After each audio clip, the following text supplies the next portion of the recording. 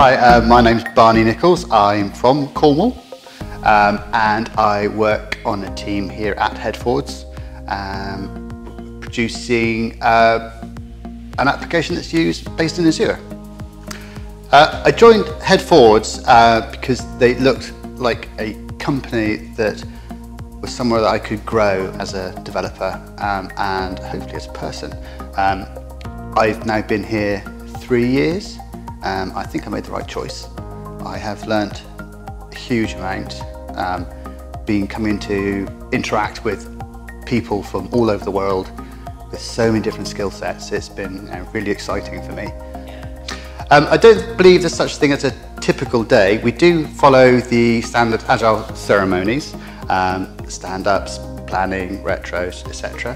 However, when we get into actually development work, we tend to mob most of what we're doing, and that leads to a huge amount of interaction between members of my team and other teams, which is never the same.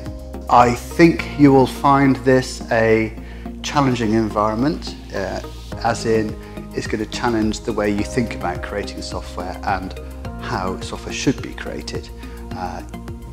I've very much come out an evangelist of fully test-driven development, writing the test first before we even write the class.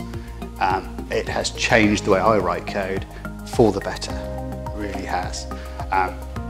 It's improved my skills and my outlook. I really don't think people think of Cornwall as an area that is somewhere where you could take your career in software development on, where it can be extended as much as I feel I have been able to in the last couple of years. You may think Headforwards is the only company in Cornwall. This is not the truth.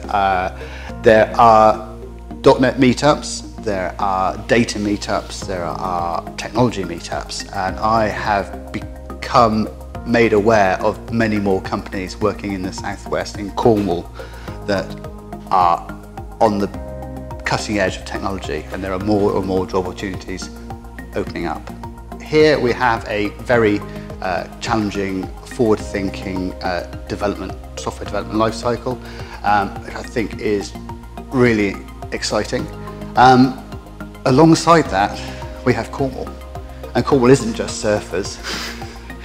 I also enjoy running, sailing, swimming, cycling. There are so many things from here in Cornwall to do that aren't part of a big city, and it's fantastic.